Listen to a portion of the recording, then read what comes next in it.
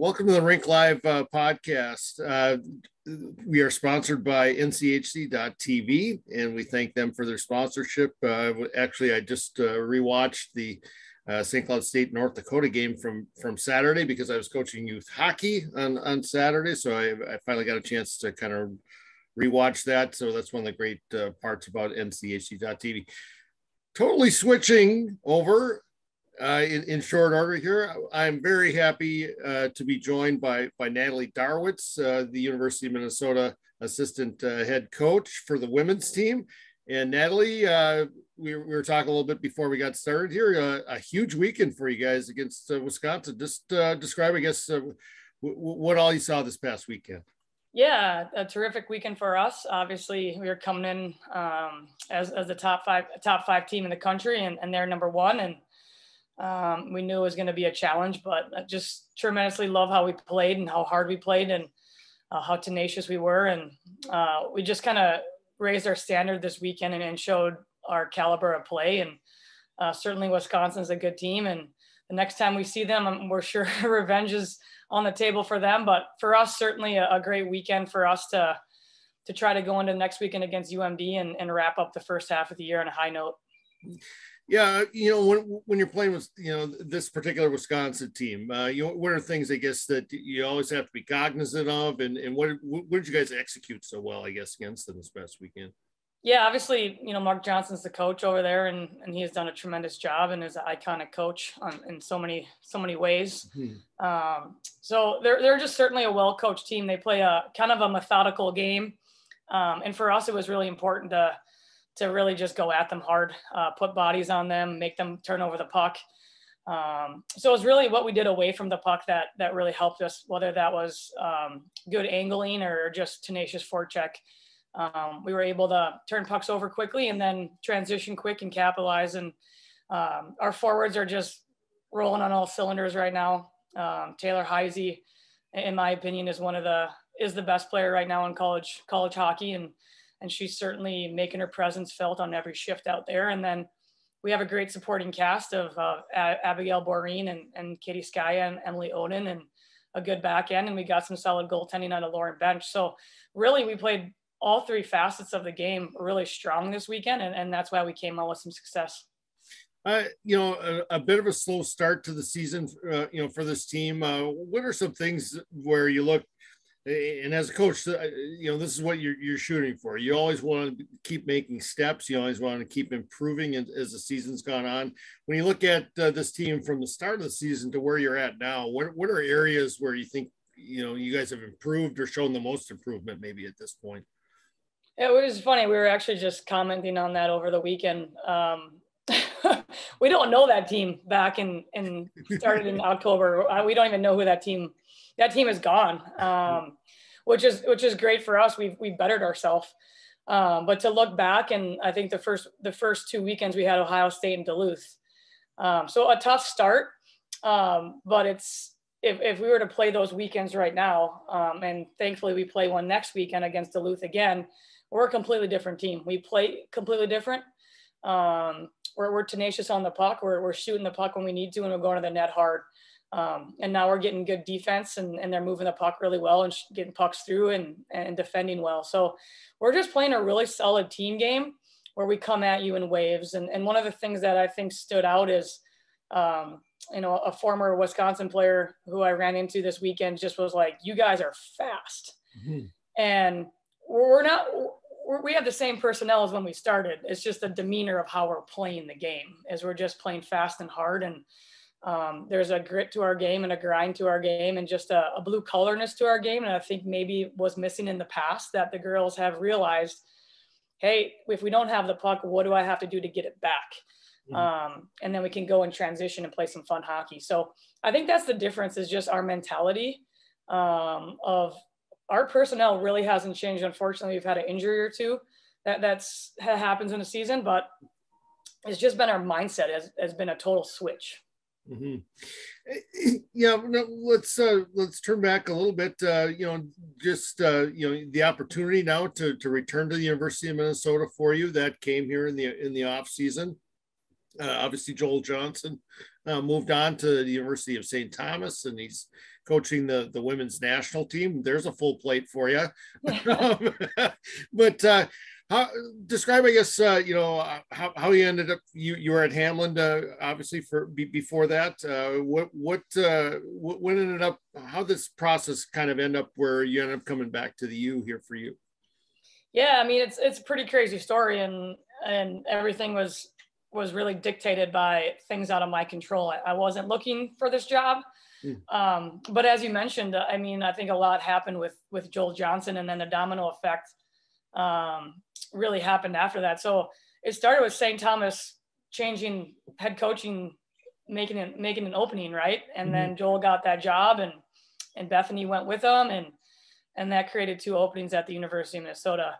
I loved Hamline. I loved Rink and being partnering with the Minnesota Wild, and we certainly had a good program over the last 6 years, and Jake and I turned that program around, and we're a national contender. So I had no intention of looking and going to the U, but Brad called late in the summer, and we talked through this position, and lucky enough, Jake was able to come with me, who was my assistant at Hamline, and the rest is kind of history. So I love being at the U. I love coaching this caliber of athlete. They crave to get better. They want your coaching. They want to be pushed. They want to be their best. And so it's just super fun to coach this level of athlete. For people who don't know, you actually spent 2 previous seasons with the program as an assistant coach, 2008, 2009, 2010, 2011. So this isn't your first time being behind the bench with the Gophers, but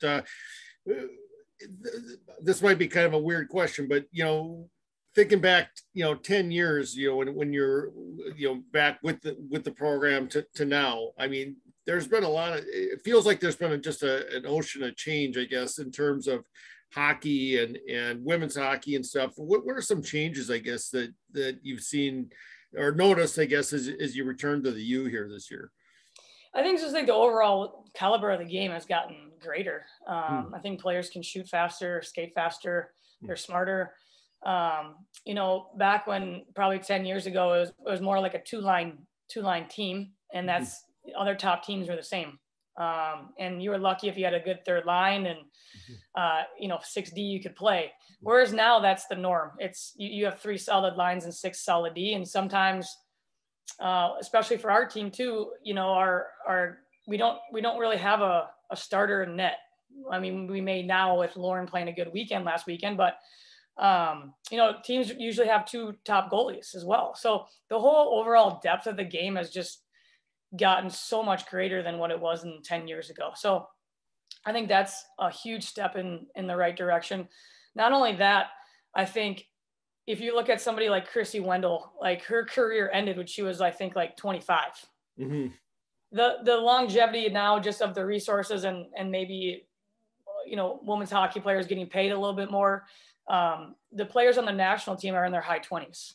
So now you can have a career playing hockey. So there's not like it ends after college, which was the case 10 years ago. It's like you can go on and play for the Whitecaps and try to play another Olympics, and you can have a career out of it until you're like 30.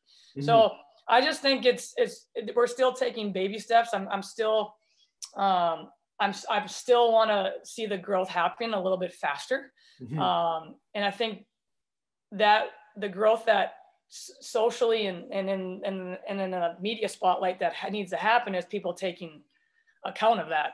Last week at Wisconsin, their rink was near capacity. We have good crowds at Ritter. We'll probably have a good crowd this weekend, but still yet our games are nowhere to be found on TV or they're live streamed, but you got to pay, $15. It's where you can watch a hockey game on live stream with good announcers for free, so we need to make that stuff accessible. And have a platform for that. So I appreciate, people like you and Jess that have me on, or other females on, or women's hockey coaches on that promote the game, because that's certainly important. Yeah. This is an interesting thing. Well, to me, I've been looking forward to talking with you, Natalie, just because, honest to goodness, I mean, if there's a more storied hockey player in the state. I don't know if there's one more than you. And so I'm sorry, I'm gushing a little bit, but I've been looking forward to talking with you. But, when you look at, the national team and with playing, you played in 3 Olympics. You're still in your 30s. I mean, there are players that, you look at the NHL and stuff. There are players that play obviously into their late 30s. Alex Ovechkin, I think 36 years old or whatever. What ended up being the deciding factor for you, I guess, to walk away from the game? You were the captain of the national team at the 2010 Olympics. So I mean, you had a good Olympic Games there as well. You won the silver medal. What was the determining factor, I guess, for you to okay, I'm done playing now? Yeah, I always joke with people like Zach Parisi and I grew up like we're the same age, and we played on a couple like the Super Series teams, and I always joked, I'm like, he's making 98 million and I'm waking up at 6 a.m. doing private lessons to make some money. Yeah. So it really, I'm a person who I'm appreciative of. For me, hockey's opened up so many doors. I've met so many people. I've got to see so many places I probably wouldn't have seen without playing hockey. And then you want to kind of compare yourself to a guy and go, wait a minute here. That's not fair. But at the end of the day, the real story was I ended my career at 26. Mm-hmm. And I was getting paid at best from the national team $25,000 to play hockey. Mm-hmm. And then on my own, I was having to make ends meet. And as a 26-year-old, you can't survive on that kind of paycheck, right? You got to make a living. So for me, it was a decision of what do I do? Do I continue on for 4 more years, scraping by without the resources, really? Because the other thing people don't realize, there aren't resources. You're kind of on your own in those non-Olympic years to train, to, go to the weight room. Super lucky that, again, we had people that backed us. Like Jordan Leopold let us work out with him at his facility with Jack Blatherwick. Didn't have us pay a dime. So grateful for people like that who recognized what we were trying to do and bust our rump. And we weren't getting paid for it. Meanwhile, they're pulling up in their Audis and, right? So, so I'm grateful for people that recognize that lend us a hand. Yeah. So for me, it was, do I continue on for 4 more years or do I get into coaching and possibly start a family and move on with life? And for me, that's kind of what I chose to do. Would I love to be playing hockey right now? Absolutely. It just wasn't in the cards financially and resourcefully. And the thing that creeps in is, do you want to have a family? And that's why Chrissy, ended her career at 25 as well, is because she wanted to have a family. And I was kind of going along that path as well. Yeah. How tough was it though for you? I mean, I obviously, you've loved the game for, probably as long as you can remember. I mean, for somebody who played with as much passion as you did, I mean, how difficult a decision was that? Oh, super difficult. I mean, there's still times where I'm like, should I have continued to play or not? I mean, that stuff crosses your mind. Woulda, shoulda, coulda. But at the end of the day, like, I'm super happy in life right now and got two little boys. And for me to stay involved in the game, whether that's camps and clinics and lessons and coaching the Gophers now, it's my way to stay involved and keep those competitive juices flowing. But don't get me wrong, this weekend when you're playing Wisconsin and it's a packed barn and it's a close game, I certainly want to lace them up and do that again. Mick Hatten from the Rink Live, and I'm speaking with Natalie Darwitz here on the Rink Live podcast. We appreciate her taking some time here. So you end up walking away from the game. You basically you left the national team. That was the most recent time that you kind of came back to the University of Minnesota. Was that something that you were interested in right away? Was coaching? Did that? Could you feel the draw to that to just stay involved in the game, or was that what went into that decision process for you, Natalie? Yeah, I actually, sometimes your parents know you best. And I didn't get into coaching because I wanted to. My dad kind of twisted my arm. He was the head coach of the Egan, the girls varsity team. And he just said, hey, come once a week, twice a week. And I was like, absolutely not. I won't like it. And he just said, no, you're going to come. And, at that time I think like just out of college and stuff. And he was obviously still relied upon my parents in certain facets, whether that was insurance or whatever. And so I was like, I felt like I had to. So I went once a week, twice a week, and then it turned into 4 times a week, every single day that they were playing and I was there. And I just absolutely fell in love with it. And at this time I was still playing with the national team, and I found that it actually helped out my game. And that's why that was about the time where I kind of shifted into being a captain of the team. And I don't think I would have gotten into that spot if I didn't start coaching. I think I'm very introverted by nature, very action oriented. So to me, me leading would be going out and doing that. Well, now through coaching, I developed obviously more personal skills and communication skills and leadership skills that I brought back to the national team and kind of got out of my shell. And that's where a lot of my peers and teammates were like, wow, and Natalie's really grown. And that's why I was voted captain of those teams, to be honest with you, is because I started coaching. So from there, I went to the U for a couple of years, and I left the U just because I was really just tired of the grind of traveling. I've been traveling with the national team since I was 15, or college years and stuff like that. I was just kind of like, I don't want to be on a bus or a hotel anymore. So I went and coached high school hockey for 4 years at Lakeville South, which was a lot of fun. That was my first head coaching experience. And then from there I was at Hamline at 6, and just turned that program around from bottom feeder to national contender. And now I'm at the U. So that's kind of the pathway I've gotten to right now. Yeah. You mentioned your dad. Your dad was coached at Egan. Where, how young did you start playing hockey? What got you involved in hockey? Where obviously with your dad being a coach and stuff, you were around the game a lot. But just describe, I guess, what you remember of starting out playing hockey. Yeah, so I'm lucky enough to be the youngest of 3.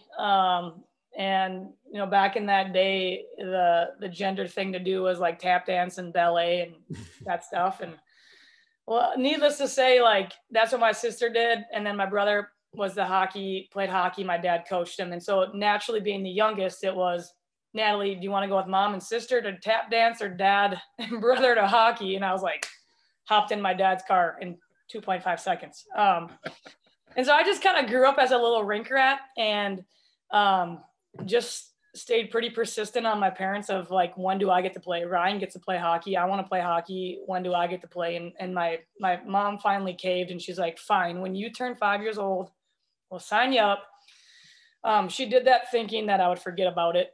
And on my 5th birthday in October, I woke up and ran downstairs and said I get to play hockey. And obviously she was a little bit nervous because there was no other little girls playing, right?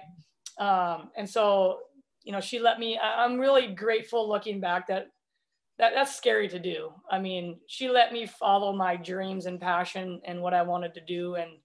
And I'm really grateful that she allowed me to do that and gave me that pathway to do so. So the rest is history from there. I, 5 years old, hopped on the ice and never looked back. It was something I always, when I woke up in the morning, it was the first thing on my mind. And when I went to bed, it was the last thing on my mind was the game of hockey. Now, the girls' high school hockey, actually, correct me if I'm wrong, and pardon me if I'm getting the timeline wrong, but basically it was getting started right when you were in high school. Am I right there? Or? Yeah, it was a few years in. So, the Broat sisters and the Curtains, they were the ones kind of to spearhead all of that. And they're a little bit older than me. And so I'm not exactly sure when I came in, but there was a few state tournaments already had. Okay. But I came in as a 7th grader and played until my sophomore year of high school. And then I didn't play my junior and senior years because I was with the national team. So that was kind of my route, and absolutely love the high school hockey atmosphere. Is just obviously a bias, but there's nothing like high school hockey. Going to a game and having the students and the parents and then grandparents in the stands, and there's nothing quite like a section tournament. And then obviously getting to the state tournament is what you dream of as a little kid to do. So. Yeah.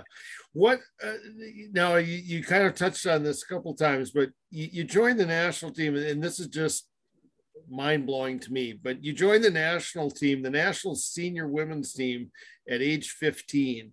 What was that experience like? I have a 13-year-old son. I'm trying to imagine him in 2 years being on a national senior team.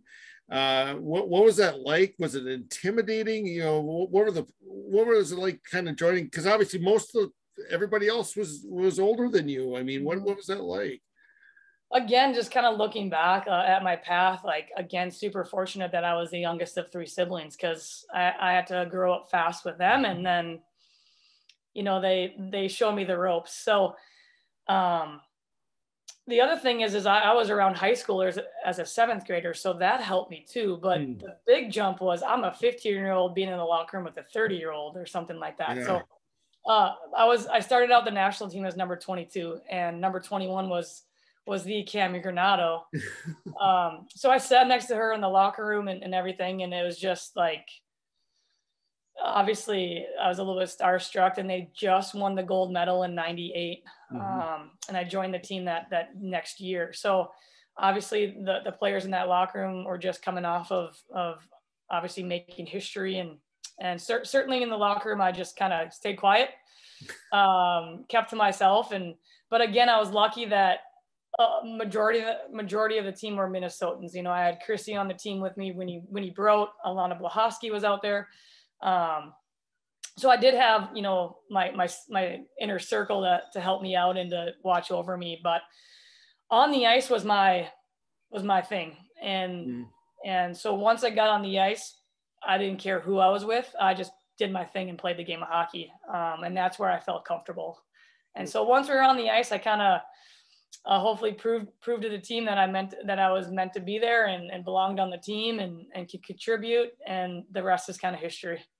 What was obviously with going to 3 Olympics, each Olympic experience is unique in its own way, but that first one, I would think that one has to probably be the one that, well, it'd be the one I would think about the most, just because everything's so new and you don't know what to expect and that sort of thing. For you, what do you remember, I guess, what that first Olympic experience?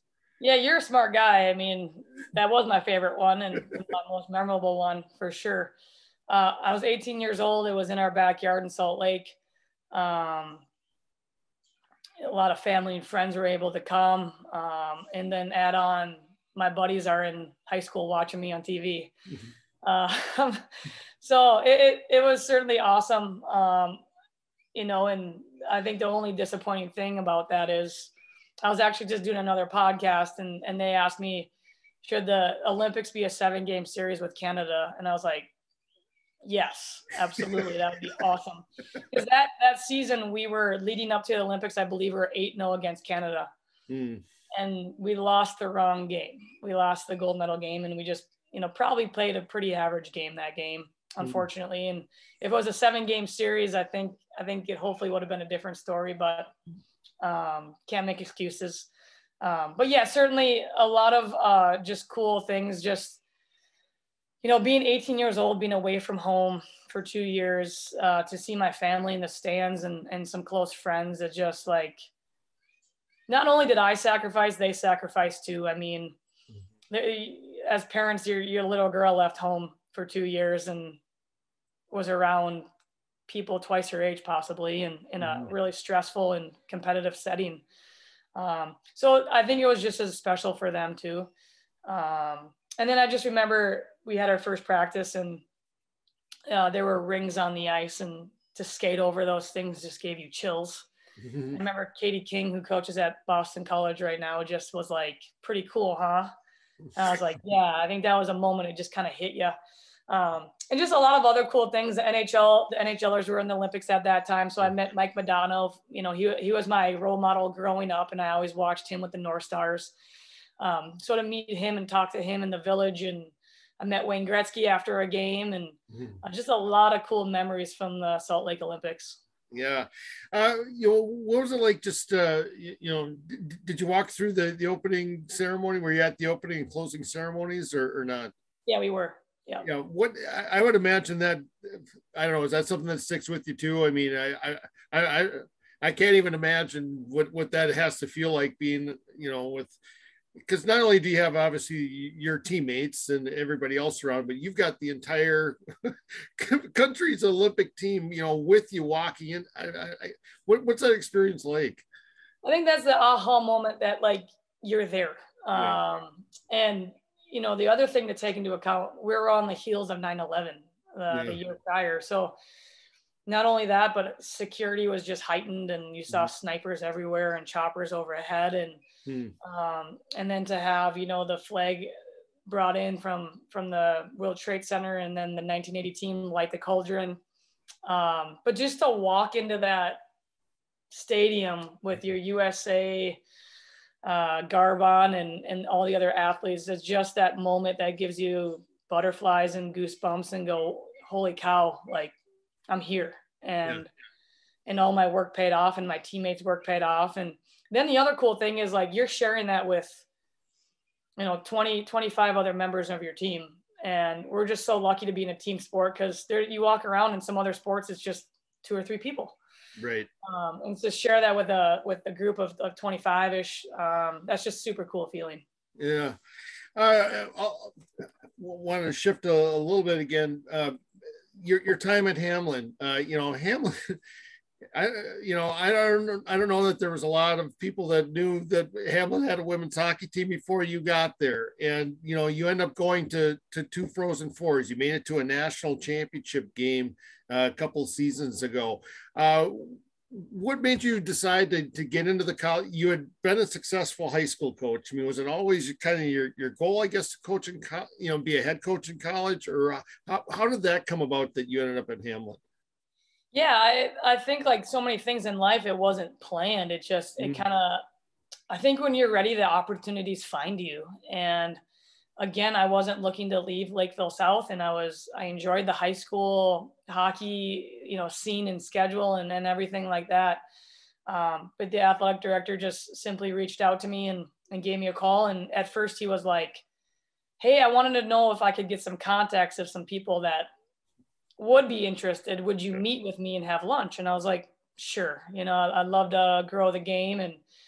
And that lunch right away wasn't about other contacts. It was about if I was interested, and I was kind of just like, no, I'm not interested. Like, I don't want to do the reason I got out of college hockey was the time commitment. You know, I was pregnant at the time with my first son, and I was like, I'm not going back to being on a bus and hotels. And he's like, whoa, D3, let me tell you about the schedule. And kayak, and you're never going to spend a night in a hotel, basically. Yeah. And the more he talked, I was like, okay, you know, and it kind of spoke to me. And, you know, the other challenge was, you know, Hamline, like you said, I don't think people knew even they had women's hockey. Right. So I was like, oh, okay. Like I'd really be taking a challenge on my hands. They played at Oscar Johnson at the time, which, no disrespect to Oscar Johnson, but it is like, there's frost on the glass. Hold on a second. Zach, hold on, buddy. I got to talk. Sorry about that. I know that arena. It's off Energy Park Drive. I used to work down by there. And so you don't even really realize that there's an arena there, honestly, unless you're really looking for it. Because it's in like a business district and stuff. Yeah. So our locker room was a construction trailer. So, you know, the good news is when I was at the time getting hired, I knew that there was an arena in the works with the Minnesota Wild. We just didn't know how fast Tria Rink would come to fruition. But I knew we were going to be doing a deal with them and hopefully make that the home of Hamline hockey. So the first year and a half, we were in Oscar Johnson, and the first year we inherited the team we had, and it was really cool because as we were talking offline with our coach and our kids at a young age, you see so much improvement, and we saw so much improvement out of that group. I think we won like 9 games that year, which the previous year I think they won 3. Mm-hmm. So that was a huge step up. We were competing with teams. We were giving them games instead of them, running up to score and playing their backup goalie on Hamline. Year 2 came, and we brought in, I think, 15 recruits and just kind of overhauled the program. Year 3, we won a MIAC championship and went to the Frozen Four for the first time ever in school history, obviously. So the following year, backed that up with getting runners up in the national championship game, lost to Plattsburgh. But that was a fun year because us and St. Thomas were going back and forth, and in the semifinals, we beat them, St. Thomas, and they hosted the Frozen Four. So just to take that program to nobody knew about Hamline, and they had women's hockey, to, you mentioned Hamline University, and people would say, oh, they have a good women's hockey program. I think that was the coolest thing to see, that transformation from people to that Hamline hockey was on the map. So it was a super fun time. And then to be in a Trio Rink with the Minnesota Wild, to go to that facility every day was so much fun to be there. And the rink staff is amazing, and certainly miss that place right now. Yeah. You've also coached in the state girls hockey tournament. You've coached in the national tournament. You've been an assistant coach at the Division I level. Obviously, all the great things that you've done as a player. How does it feel different, I guess, as a coach going and doing something like that versus as a player? I mean, it's got to be I'm imagining it's an entirely different thing. But from your standpoint, I guess, what are some of the things that are different and maybe even better, I guess, about it as a coach? Yeah, I think as a coach, you're just so invested. I mean, not to say you're not as a player, but it's just it's a completely different ball of wax. As a player, it's like you're so action oriented. I'm going to work out. I'm going to shoot pucks. I'm going to go on the ice and get better. And then you're like, recover. Yeah. Whereas the brain never shuts off as a coach. It's always thinking the game, always thinking of ways to make your players better, or to develop relationships with your players to make them better. And so it's definitely more challenging as a coach, because your control is Monday through Thursday, right? Mm-hmm. And then you got to let them be Friday and Saturday at their games and go, okay, did I coach well enough Monday through Thursday to make an impact on on our players and what we wanted to do so that they could execute it in the game? So it's just a completely different feeling. I would say, when we coached at Hamline and we won a MIAC championship and went to the Frozen Four for the first time, that was probably my most fun season ever in hockey. It just to take a team that wasn't supposed to be successful and to get them better and to coach them up and to do what we did. It was really gratifying, and it felt like just so many people were a part of it, and it really was special. So I do think there's just so many special memories you can create with coaching, and it's just a different feeling than as a player.